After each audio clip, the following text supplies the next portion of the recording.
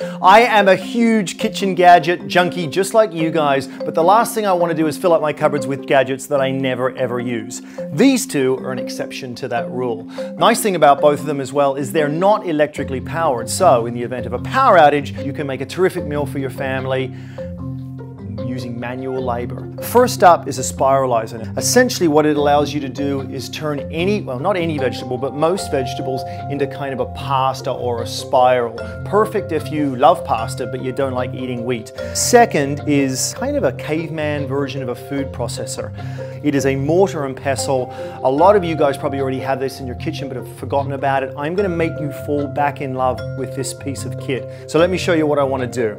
First up is my spiralizer. I've got a zucchini here that I've just chopped the end off. That's going to help the spiralizer hold it in place firmly. I'm going to push the rod through the zucchini and then I push the handle into it, hold it secure, and you are making zucchini pasta. I picked up both the spiralizer and this mortar and pestle from one of my favorite stores, Lee Valley. They sell all kinds of weird and wonderful kitchen odds and ends, and both of them are great commercial kitchen quality.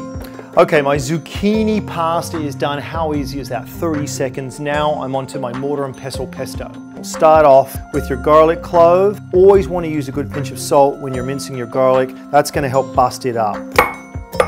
Next up, I'm going to throw in my chopped basil. Add a little bit of oil if you need to, just to help mix it up. Pine nuts in there. A little bit of Parmesan cheese.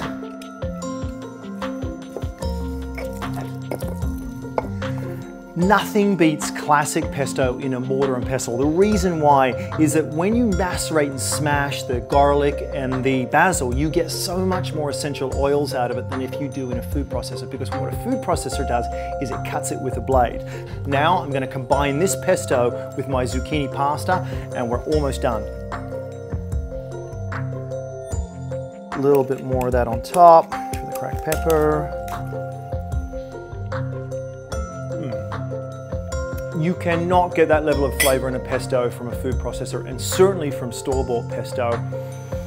Good old manual labor. We all love our electrical appliances, but that took me maybe 5 minutes. I got a beautiful fresh dish from a spiralizer and a mortar and pestle. I would love you guys to give it a shot. Let me know what you think, and we'll chat soon.